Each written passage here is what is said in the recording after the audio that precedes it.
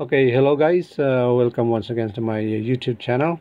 And there's this new topic that I would like to share with you is about is the neutral grounded conductor same as the grounded conductor? Okay, we will find this out as we proceed with our discussions here. The next slide. Okay, this is the explanations of a neutral conductor based on the PEC 2017. In these three photos here, we have here a single phase center tufts 3-wire systems. Okay, this one, and a 3-wire 4-wire systems, a Y configuration, and the 3-phase delta center tuft system. Okay, if you can notice, the neutral conductor here is connected to the midpoint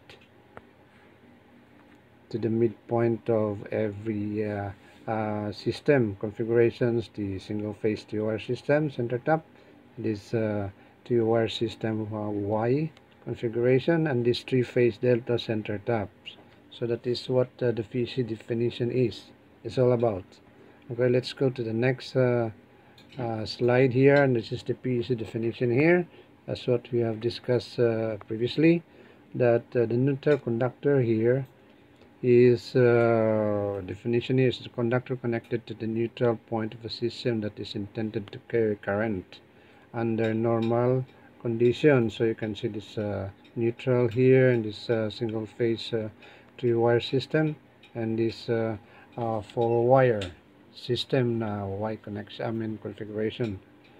And also this is also in the portion of a 3-phase delta system, the midpoint 3-wire direct system also. So everything, the true neutral conductor is connected in the midpoint as per definition of the PEC.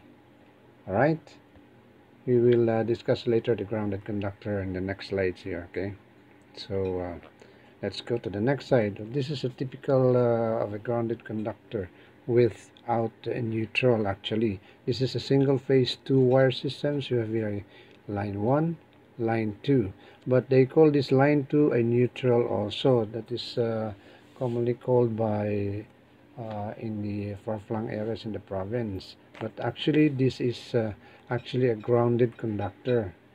This is grounded conductor here. In one of the ungrounded conductor, it is grounded, so they call it line to ground actually. But sometimes they used to call it line to neutral, because it is a grounded conductor without neutral. Actually, it is commonly used as line to ground in the far-flung areas, but it can also be called a line to neutral, but without the neutral, actually the real neutral. So that is a typical grounded conductor with neutral. Alright, so in conclusion, your neutral conductor is actually connected in the midpoint of a 3 systems. That's what we have discussed a while ago. It is not the same as that of the grounded conductor with a neutral by PEC definition. This is the most important thing, because we are actually talking about literally about this. However, they are both current carrying conductors and are grounded to earth in common. That is, both of them, they have this common definition. But the PEC states that real neutral grounded conductor is that it is connected in the midpoint of every system. All right, so that's it. Please do click and like and subscribe for more upcoming videos I'm going to have, and stay safe always. Thank you.